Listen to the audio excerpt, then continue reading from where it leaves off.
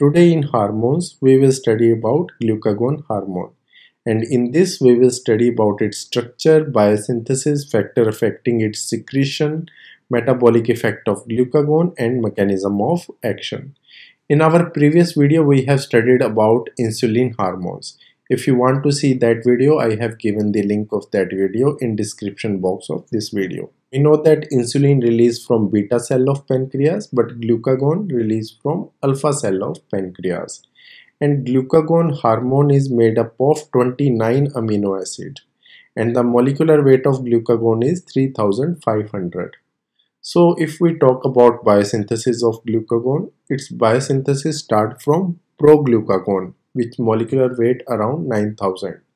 After sequential degradation of amino acid, glucagon release. Unlike insulin, amino acid sequence of glucagon is same in all mammal species, and the half-life of glucagon in plasma is about 5 minutes. We will study regulation of glucagon secretion.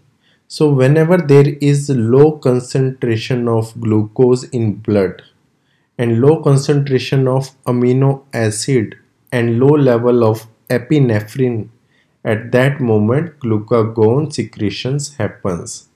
And whenever there is high concentration of blood glucose, there occur inhibition of glucagon secretion.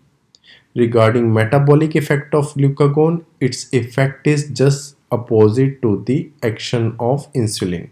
So we know that insulin enhances absorption of glucose from bloodstream to the cell. The ultimate goal of insulin was to reduce the concentration of glucose in blood, and the action of glucagon is just opposite to the action of insulin. So first in this we will study carbohydrate metabolism. So glucagon enhances blood glucose level, which is called hyperglycemia.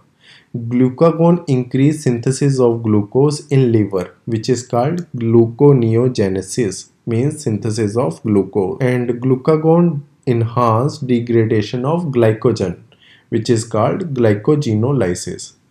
On lipid metabolism, glucagon promote fatty acid oxidation, which result in energy production, and also it perform ketone body synthesis, which is called ketogenesis. And regarding protein metabolism, glucagon increase uptake of amino acid by liver, which in turn promote gluconeogenesis. Thus, glucagon lower plasma amino acid. So next we will study mechanism of action of glucagon. So glucagon binds on its specific receptor, which is present on plasma membrane. So it acts through mediation of cyclic AMP, which is second messenger. So what is cyclic AMP? So whenever adenosine triphosphate bind to adenylate cyclase enzyme, it releases 2-phosphate group. Now it will become monophosphate. So this is cyclic adenosine monophosphate. It contains adenine group, it contains ribose sugar, and it contains a phosphate group. This phosphate group is present between 3' and 5' position. So that is why it is called 3', 5' cyclic adenosine monophosphate. So this cyclic AMP enzyme further react with phosphodiesterase enzyme. Now hydrolysis happen and it gives 5' adenosine monophosphate. Now we will study mechanism of action of glucagon step by step, and first step is activity of adenylate cyclase system. So now glucagon hormone will bind on its receptor. When this receptor get activated, it further activate GTP regulatory protein. GTP is guanosine triphosphate. So when activation of these regulatory protein happen, they activate adenylate cyclase system. So this adenylate cyclase system converts ATP into cyclic AMP. So now we will study activity of cyclic AMP. So cyclic AMP activate protein kinase A enzyme. So this is protein kinase A enzyme, which contain 2 regulatory subunit and 2 catalytic subunit. So cyclic AMP binds on protein kinase enzyme and release or dissociate this regulatory subunit and catalytic subunit. So here you can see this equation. Now for cyclic AMP bind with inactive form of protein kinase enzyme which contain two regulatory and two catalytic subunit. When it bind, it release two catalytic subunit which is in active form and release two regulatory subunit which remain in bind form with the 4 cyclic AMP, and this is inactive form. So now these two catalytic subunit will work. So third step is activity of catalytic subunit. So this catalytic subunit convert protein to phosphoprotein, and this phosphate group comes from ATP.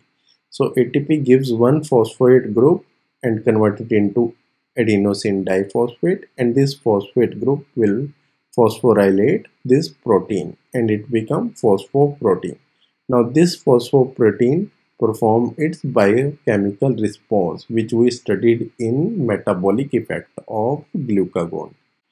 And whenever you want to stop the activity of this phosphoprotein, there must release of phospho group, and the release of phospho group happened by phosphatase enzyme. So this phosphatase enzyme break down this phosphate group from phosphoprotein, and further protein comes to its original form. So we know that cyclic AMP plays the role of second messenger in mechanism of action of glucagon hormone. So we already studied in previous slide that phosphodiesterase group perform hydrolysis of cyclic AMP to 5' AMP. So it block the activity of this second messenger. So in market there are caffeine and theophylline which inhibit the activity of phosphodiesterase enzyme. So when phosphodiesterase enzyme activity stop, cyclic AMP can play its role. So this is all about the hormone glucagon. Thank you for watching the video.